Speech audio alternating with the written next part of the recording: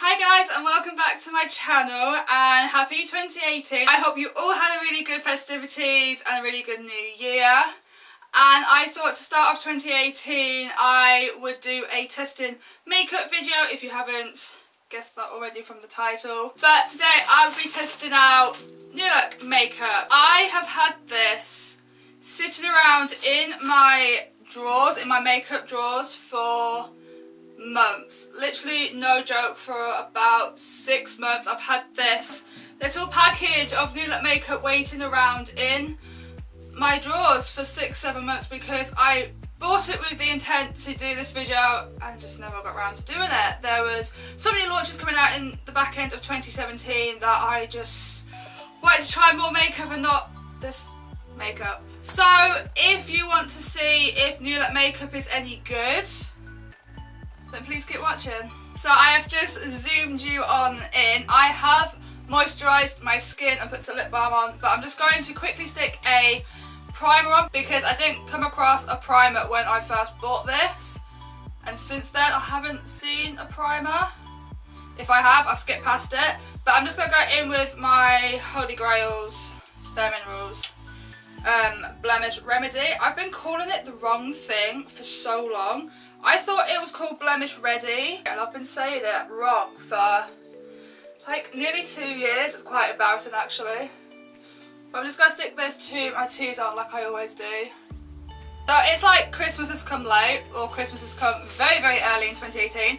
But I have bought 6 items from New Look, and I'm going to just try them out in order of how I would normally do my makeup. So as I've already primed, it's time to go in with foundation, and I have chosen the Flawless Liquid Foundation, and this has an SPF of 15, and I have picked up the shade Porcelain. The box is a little bit battered, but that's okay, and it comes in a very similar tube to the Bare Minerals primer.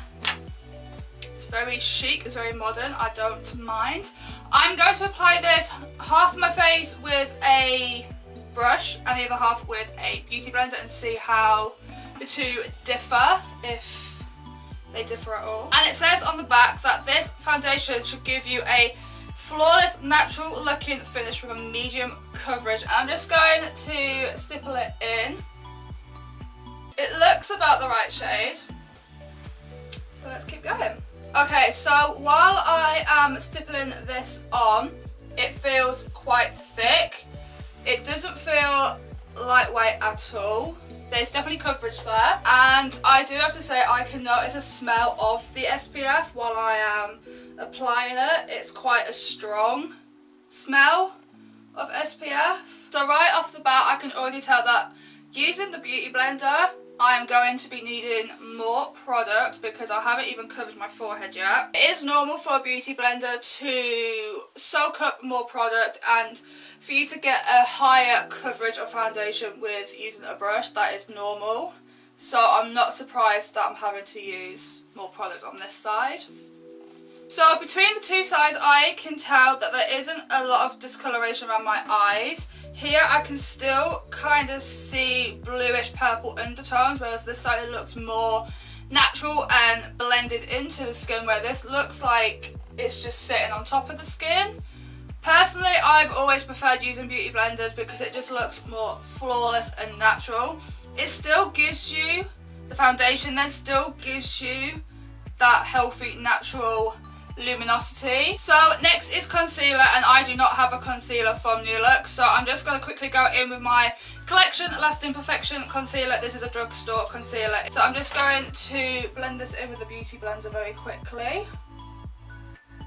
So next is under eye setting powder. I do not have that from New Look, so I'm just going to quickly go in with the e.l.f. Under Eye HD setting powder, and I'm going to use my Real Techniques Point S brush to apply that under the eyes as well. So next is face powder, and for that I have the matte pressed face powder with the SPF 15 again in the shade Porcelain once again. So hopefully this is my shade. It won't be too orange or too pink because I have neutral undertones, so I have both pink and orange undertones, so hopefully this isn't going to look too crazy. I'm just going to use my Bare Minerals face powder. I'm just going to press that all over the skin. Move my hair out of the way, so I don't really want makeup in my hair. And same with the face powder, I can smell the SPF. It's quite a strong scent actually, but it's only when I come towards my nose that I can actually smell it. And again, just blend down the neck. Hopefully it doesn't oxidize, because I'm not about that life. I like this powder a lot actually. This powder and foundation together as a combination works very, very well.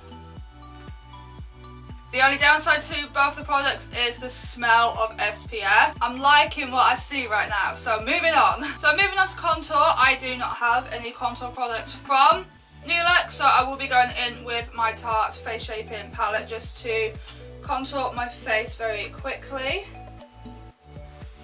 So with contour done, I'm now going to go into blush, and for that I have the Baked Face blush. So this is the blush on the back of my hand. It's more of a highlighter than a blush, I would say. It's very sheer, but it's very, very luminous. Ugh, I can't get my words out today. It's very luminous.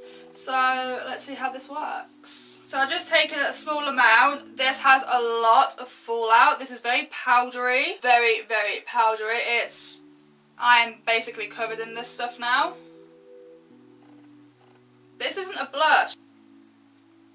I get they want to do illuminated blush, but this is practically highlighter. I'm just going to try and tone that down a little bit with whatever is left on my face brush, just to tone that down a little bit, because I am now going to go in with a highlighting palette. This is a Strobe highlighter kit, and this has 3 different shades.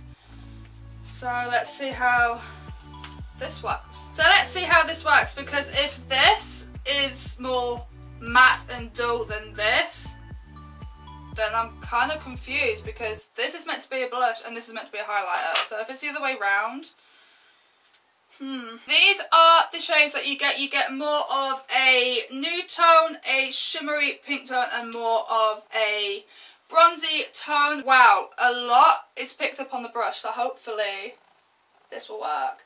So because I've already got this illuminating situation going on right now, I'm just going to apply this to the top of my brow. I'm just going to take that highlighter on the tops of my cheeks as well, but this highlighter is a little bit more toned down in comparison to the blush.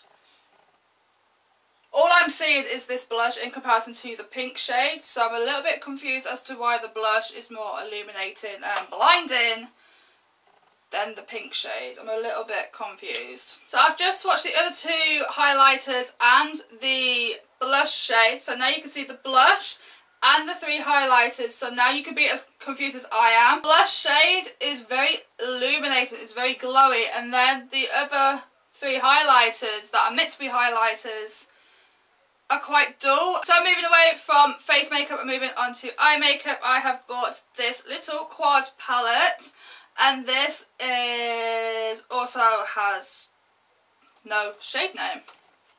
Okay, but there was, I think if I remember rightly when I bought this, there was 3 different colourways, and I have the more lightest neutral shade, and this is the colourway. It is a little bit battered at the looks of it because I have swatched them before this video. So let's see what happens, I guess. So I'm just going to tap into this shade here. It's more of a light pink nude shade, very powdery. Tap the excess off, and I'm just going to stick this in to the crease. This is a soft neutral colour, and there is not a lot of pigment to it, not going to lie. I'm now going to go into this more nudie beige colour, and I'm just going to stick that in the crease and outer V just to intense and deepen that crease colour, she says. Again, I do need to go back into the palette a few times to get a payoff. I'm also going to take that colour a little bit underneath the eye as well. So next I'm going to go in with this gold shade, and I'm going to apply it to my inner corner. Okay, so this gold shade has a very metallic glowy finish, and I'm living for it.